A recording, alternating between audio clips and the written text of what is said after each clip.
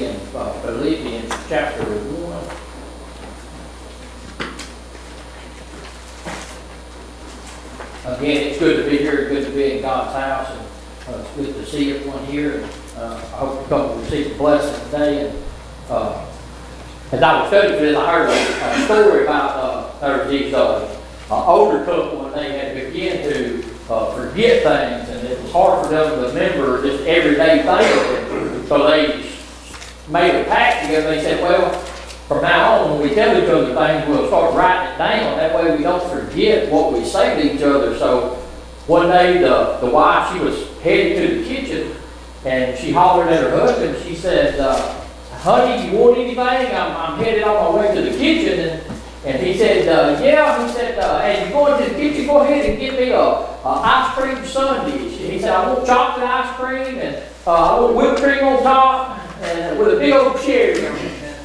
And she said, okay. And he said, we ain't going to write it down. And she said, don't be silly. I'm on my way there now. I'm making it now. So ain't no way I can forget it. So she goes into the kitchen there, and she stays gone for quite some time. And all of a sudden, she comes back into the living room, and she sets a plate down in front of him, and it's got filled with hash browns, and it's got eggs on it, and it's got bacon piled up on there, and a big old glass of orange juice. She sits down beside him, and he looks at it, he looks at her, and he goes, I knew you should have wrote it down. You forgot the toast. But you know, the thing is, I told that silly story to, you know, the thing is, memories is something that can fail us. You know, I tell you, over time can fade the memories. You know, sometimes as I think back about things in my childhood, as I get older, I wonder if I'm remembering it the way it was. And I tell you, you know, there's probably going to come a time in my life when I can't remember some of the things that happened to me in my life.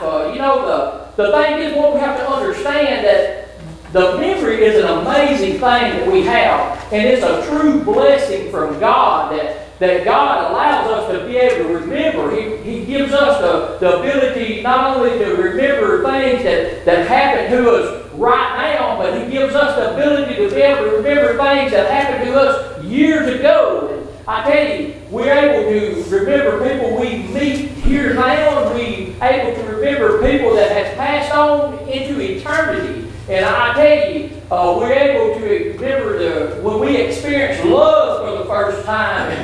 We're able to remember all the blessings that God has bestowed on us throughout our life. And I tell you, we have to remember that memory is a true blessing of God. And I tell you, as we go through this time this week, we're celebrating Thanksgiving this Thursday. And I tell you, it's a time when we use our memory to think back over the past year. We think about all that God has done for us and how God has blessed our life. And I tell you, there's not a single person here that God has not poured out blessings on your life. Each and every day of your life, God has blessed us. If you got up this morning and you seen the sunrise, that is a blessing from God.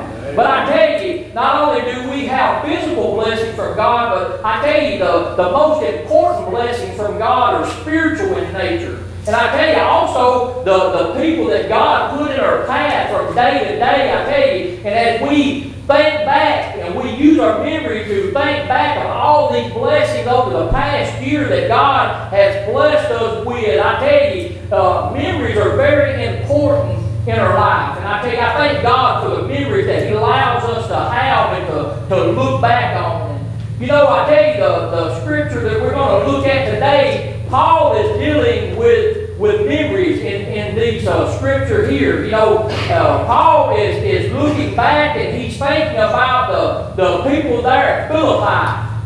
You know, the thing, Paul is writing a letter, the epistle there to Philippi, and as he does, these memories are surfacing in Paul's mind. And, you know, at this point in time in Paul's ministry, that's about all Paul has is these memories, because at this point in time, Paul is in prison in Rome, and he's not able to just roam free like he once was able to. All he has is these memories. He's waiting execution, but for preaching the gospel of the Lord Jesus Christ. about the people there at Philippi. He reminisces about the relationship of these special people there at the church at Philippi. You know, I tell you, as we look at these memories Paul has today that we're fixing to read about, I tell you, we can learn a lot from Paul's memories, and we can learn a lot about how our memories, as we think about the past, that God allows us to remember the blessings that He's bestowed on us, and how we can look at our memories and see how we should think about believers that we come in contact with and the people that God has placed in our past. And today I want to preach a little bit about thanks for the memories. And I want to go ahead and start reading in Philippians chapter 1. We're going to read the first 11 verses here. And we're going to talk a little bit about Paul's memories here. It's starting in verse 1. It says, Paul and Timotheus, the servant of Jesus Christ, to all the servants in Christ Jesus, which are at Philippi, with the bishops and the deacons, grace be unto you and peace from God our Father and from the Lord Jesus Christ. I thank my God upon every remembrance of you, always in every prayer of mine for you all, making request with joy for your fellowship in the gospel from the first day until now, being confident of this very thing, that He which hath begun a good work in you will perform it until the day of Jesus Christ. Even as it is meet for me to think this of you all, but I have you in my heart, inasmuch as both in my bonds and in the defense of confirmation of the gospel, ye all are partakers of my grace. For God is my record, how greatly I long after you, all in the bowels of Jesus Christ. And this I pray, that your love may abound yet more and more in knowledge and in all judgment, and ye may approve things that are excellent, and ye may be sincere and without offense until the day of Christ, being filled with the fruits of righteousness, which are by Jesus Christ unto the glory and praise of God. Let us pray. You most kind, gracious Heavenly Father, Lord, I'm thankful for your love, your grace, and your mercy. And Father, I just pray you just be with us today, Lord. Just hide me behind the cross, Lord. Give me the word to speak that I might glorify you. And Lord, I just pray for each and every one represented here today, every family, Lord. Lord, I don't know the needs, Lord, that you do. And I just pray that you just move today in this service, Lord. Lord, we just lift you up. And Lord, I just pray for each and every need here today, Father, Lord. And I just pray for all the ones that couldn't be here, Father. Lord, we thank you, we love you, we praise you. For in Christ's name I pray. Amen. You know, like I said, the word, as we look today, Paul is looking back and he's thinking, he's having memories. He's thinking about the people there at Philippi. You know, first of all, he has memories of the past. You know, there is a common memory that he thinks about here, and that's the common memory of salvation. You know, in these verses, Paul, as he addresses the people there at Philippi, first of all, he calls them the saints in Christ Jesus. He also talks about God our Father. He also speaks of fellowship in the gospel. And in this epistle, he also says, calls them brethren 8 different times throughout these chapters in this epistle to the Philippians. And all these phrases bring to mind a common experience, and that experience is the experience of salvation in the Lord Jesus Christ. You know, as Paul writes to these fellow saints there at Philippi, it brings to mind all of their common tasks. And, you know, as Paul writes to these people, you know, Paul has to be thinking back about his own salvation. You know, and I'm pretty sure all of y'all are familiar with Paul's salvation event, and it's recorded in the book of Acts chapter 9. And we know that Paul was a very bad man. And, Paul persecuted the church of God, and actually when Paul was saved, he was on his way to actually lock Christians up. He was actually persecuting the church of God, and as he was on the Damascus road, and he saw a bright light, and he came in contact with the risen Savior, the Lord Jesus Christ, and on that day he gave his life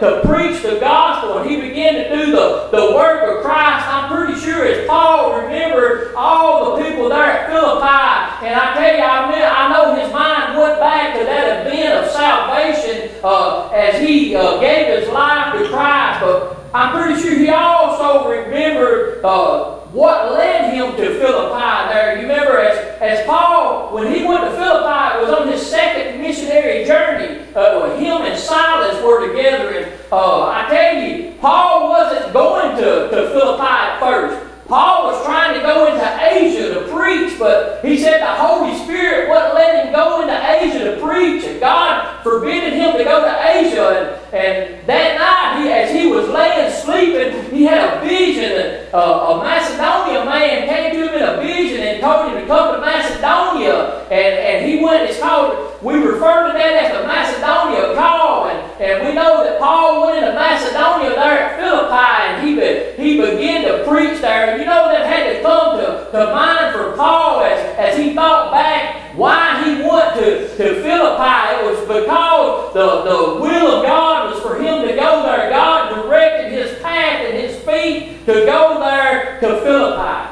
But you know, I'm pretty sure Paul also thought back about all the people that were first saved there in Philippi. You know, as Paul went there, one of the first people that were saved in Philippi was a lady called Lydia. You know, she was a business lady. She sold fine linen, and she opened her house up to Paul and Silas, and they had church at her house. And not only that, but a story you're probably really familiar with. One of the people that were saved there was a little young possessed girl that was in the marketplace, and she kept following Paul and Silas around, and she kept telling them, you serve the Most High God. And she did this day after day, and Paul got irritated with her, and he cast a demon out of her. And because her masters couldn't make money off of her anymore, that they got mad at Paul, and they took Paul and Silas before the magistrate, and they brought charges against them, and they were locked up in prison. And instead of being down and out about being in prison, we know what Paul and Silas did that night. When they were in prison, they had a revival that night. They were singing and praising God, and so much that God caused an earthquake, and he shut the doors of the jail open, and the chains fell off of them. And I tell you, they didn't escape out of jail. They just stayed there. And because of that,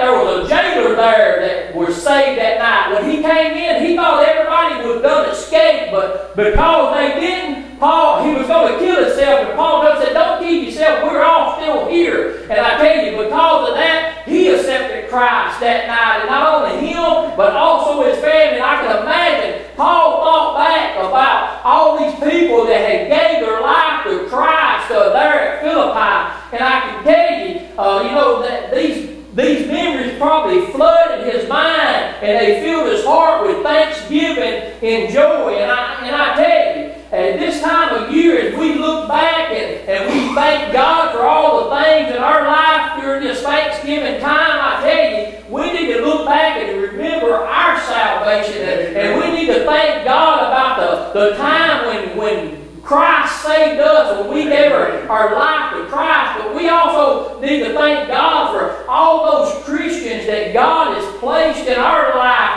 that has helped lead and helped guide us in our Christian walk. And I tell you, we're surrounded by so many Christians, and I tell you, we need to look around today and look at all our brothers and sisters in Christ today. And I tell you, we need to be thankful and remember we all have a common salvation today, and it's all in the Lord Jesus Christ, and we need to be thankful and remember that this season. Amen. But also, Paul remembered that they had a common service too.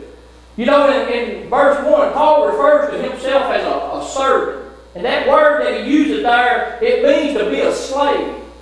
You know, it refers to one that is owned by a master. And I tell you, that's exactly what we are as Christians. I tell you, we're owned by a master. See, we were bought with a price. When Jesus saved us, He gave His blood on the cross of Calvary. He purchased us with the price of His holy blood. And I tell you, because of that, we are a slave to Him. And I tell you, Paul mentions also that these people there at Philippi, they were true yoke fellows. In chapter 4, you know, he talks about them being laborers in the gospel with Him. You know, the believers there at Philippi, they were co-laborers with Him there. They stood shoulder to shoulder, side by side with Paul to help him carry out his responsibility in the Gospels. And you know, the thing is, he remembered how they stood with him and how they helped him throughout the years. And I tell you, we need to remember all the people that we have served with throughout the years, how people have stood with us throughout the years, how they have served God throughout the years, how God has put these people in our past. How many people has God put in our past to lift us up and to pray for us? And I tell you, without those people, where would we be in our Christian walk, in our Christian life? I tell you, it's good for us to be able to sit back and to remember these people and to be thankful for what God has done and how God has placed these people in our Christian life. Amen. But we also see that He also has memories of the present. You know, He remembered that uncommon love here at Philippi. You know, He had a special love and a special bond with the people there at Philippi, Paul did. You know, these people were dear to Paul's heart. You know, he shared a love that's not found in the world. See, he shared a spiritual love with these people. It transcended the kind of love that is in the world. I tell you, the thing is, it was a kind of love that we're supposed to have for one another as Christian people. I said, it's different than the kind of love that the world has for one another. I tell you, it's a spiritual love. You know, the thing is, when I got saved, God placed a special kind of love in my heart that I should have for my brothers and sisters in Christ. And He placed a special kind of love in your heart that you ought to have for your brothers and sisters in Christ. See, the thing is, the world has a selfish kind of love. They're worried about self-gratification. And I tell you, we're worried about the things of God and the glory of God and the work of God. That's the kind of love that we have in our life. But I tell you, he also remembered about an uncommon labor. See, the thing is, Paul, as he thinks back to these special people, he reflects back about how these people not only loved him, but how they served with him. He reflects how they blessed him in his service there. First of all, they did by praying for Paul. You know, they speak many times about praying for Paul. How many times have you had somebody tell you, I'm praying for you, brother? I tell you, a lot of times people say that just to be saying it. You know, it's so many people that tell you, I'm praying for you, and that's as far as it gets. But I tell you, when you got a true believer, a brother and sister in Christ that are truly reaching to the throne of God for you, I tell you, that makes a difference in your life. I tell you, that means something. I tell you, but not only did these people pray for Paul, but they didn't stop there. Not only did they pray for Paul, but they also ministered to Paul. Well, if you read on in this book, they also sent Epaphroditus to Rome to minister to Paul while he was in prison there. They didn't stop with just their prayers. They let God work in their life and used him to minister to Paul. And I tell you, not only is it good to pray for people, we need to let God work through us and to be able to minister to people. That's what these people done for Paul. But not only that, but they also supported Paul in his ministry. Where the other churches didn't support Paul, they went out of their way to support Paul. You know, Paul was gracious for all that the church at Philippi done for him. You know, and I tell you, we ought to be grateful throughout our Christian life for all that the people that we have served with throughout our Christian life, all the things that they have done as they served with us. We ought to be thankful and grateful for every single thing that they've done.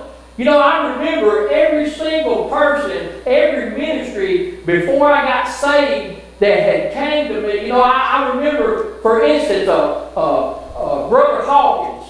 Before I got saved, Brother Hawkins used to come about once every couple of months. he would come to my home and he would knock on my door and he would witness to me. And I would tell him, Brother Hawkins, I tell you, I'm not going to come. He would invite me to church and I would say, I'm not going to come to church where you're at, down at Fish Pond, but I will go to church somewhere tomorrow. And every single time he done that, I would come down here to Woodland Grove Baptist Church. And I tell you, that man right there, his faithfulness for God, it kept me coming. It kept me hearing the Word of God. And I'm thankful for that man. And I tell you, God was using that man to reach out to me. And I tell you, I'm thankful for that. But I'm also grateful for all the people I've served with here for the past 18 years. I tell you, I'm thankful for every single thing that every single person here does. I tell you, from the person that teaches the little kids, from the person that plays the piano, from the person that takes out the trash, from the person that does the sound, from the deacon. If you just sit on a pew and smile, I tell you, you don't know how much that means to me here, how much it touches my heart. And I tell you, every single thing you do here matters. I tell you, see, this church is more than just one single person. This church is more than just a couple of people. I tell you, this church is made up of every single saved soul that God has placed here. And I tell you, every single person is important. Your ministry is important here at Wheeler Grove Baptist Church. I tell you, just like Aaron was important to Moses, just like the 300 was important to Gideon,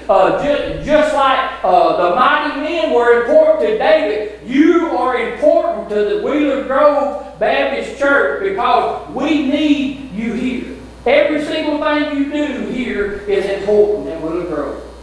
But also, we also see that Paul's memories here are positive memories. You know, as you look at the book of Philippians, you know, there's only one thing that you can actually look at in that book and take a little bit of negativity out of it. And that's one part. He talks about two ladies in this book who are about Christian unity. And that's the only thing he says. The rest of the book is pretty much positive. And as you look at that, you say, well, was this the perfect church? Is this the church that everybody's looking for? The perfect church? And I say, no. It wasn't the perfect church. I tell you, this church here at Philippi, it was made up of what all other churches are, redeemed sinners. Amen. It had people saying the wrong things at the wrong time. It had people doing the wrong things at the wrong time. It had people gossiping, just like people gossip everywhere. It was full of sinners, redeemed sinners. But I tell you, Paul didn't choose to reflect on all the negativity in the church. Paul, he chose to lift up the positive things in the life of those people. See, the thing is, these people were doing some great things for the Lord. And Paul chose to look at the positive things in their life. I tell you, see, all churches are made up of all the same people with just different faces and different things. You know, I heard a preacher preach one time. He said he was a pastor of the church, and in that church, he said it was the most evilest woman he had ever met in his life. He said over the years he preached there, he said when God allowed him to leave, he said he was so happy to get rid of that woman. He said the very next church that he pastored, he went down there and he realized she had an evil twin sister that was at that church. But I tell you, that's the way churches are. I tell you, they're all the same. I tell you, there's the same people with different names. We're all sinners. I tell you, there's no perfect church out there. There's no perfect people. I tell you, we're all sinners saved by the grace of God. And I tell you, the thing is, we need to realize, we need to quit focusing on the negative part of people, and we need to start focusing on the positive part of people. I tell you, you can find positive in anybody if you just look for it. See, that's what Paul was doing. Paul could have looked at the Philippi and said, hey, you're doing this, this, and this wrong. But I tell you, Paul chose to look at all the good things that they were doing in their Christian life. See, Paul knew that there was no such thing as a perfect church, and he knew that there was no such thing as a perfect Christian. And we have to understand that in our life. We need to start recognizing that we need to focus on the positive. See, the thing is, if I truly love you like I should, see, true love makes us focus on the positive side of things. And if I'm loving you like I should, I'm not going to zero in on the negative things of you. I'm going to focus in on the positive things. And when I do see something negative in your life, instead of gossip about you or go behind your back or talk bad about you, I'm going to pray for you. And I'm going to try to help you out. But I want you to understand this. When I say that, we're talking about negative, I don't want you to misunderstand me. I don't want you to misunderstand the thing that love turned a blind eye on sin. I don't want you to think that, hey, I'm saying that, hey, if you have sin in your life, we're just going to turn a blind eye on that sin and just let that keep on going on. That's not what I'm saying here. Amen. You know, Jesus didn't turn a blind eye to sin. I mean, Jesus, in the life of believers and unbelievers, he rebuked sin, but he did it out of love. And see, I think that's where we have a problem today as believers. We have a problem when we come to somebody and talk to them about their sin. We never come to a place of love and talk to them about it. We come from a place of anger, and that's where we get into problems. I tell you, we need to come to them from a place of love. That's the way God wants us to approach it. See, if we don't come to them from a place of love, that's why we lack a genuine, when we don't have a genuine love, we don't come to a place of forgiveness, and we don't have people saved, and we don't have people return to revival, we don't have people give their life to Christ, because we come to them in anger instead of love. And I tell you, Paul does something in these verses here that shows us an example of how we need to handle things with love. You know, Paul takes the time in these verses here to thank the people there at Philippi. You know, I tell you, it's a lot of times in our Christian life that we don't take the time to thank all the people that has blessed us throughout our Christian life. Amen. You know, this, as we look back over the past year and we look back over our Christian life at this Thanksgiving time, I want you to think back about all the people that God has placed in your path. All the people that has truly blessed you. And I tell you, I want you to, it don't have to be today, it don't have to be in person, but maybe write them a letter, call them on the phone, shoot them a text, or maybe in person, just at some point in time, just give them a thank you. Say, hey, you don't know what you meant to me in my Christian life. I tell you, God has really used you to bless me, and I just want to say thank you. I just want to say thank you. I tell you, you don't know how much that would mean to those people that God has used in your life. I tell you, because it really, God, the encouragers sometimes need to be encouraged too. And I tell you, this holiday season, what do you remember? You know, Paul was remembering those people there at Philippi and all the things that they had done for him. But most of all, he was remembering his salvation. And I ask you this morning, during this holiday season, during this time of Thanksgiving, can you remember back to your salvation? Amen. See, that's the most important thing that you have in this life, is your salvation experience with the Lord Jesus Christ. Amen. If you don't have that this morning, I want to give you an opportunity as our song leader and piano player come, as we stand and have a word of prayer before we have a meditation. Let us pray. Your most kind, gracious Heavenly Father, Lord, I'm thankful for your love, your grace, and your mercy. Father, I just pray you to be with us in this invitation, Father. Lord, I don't know the needs, Lord, but you do, and I just pray that your will be done. In Christ's name I pray. Amen.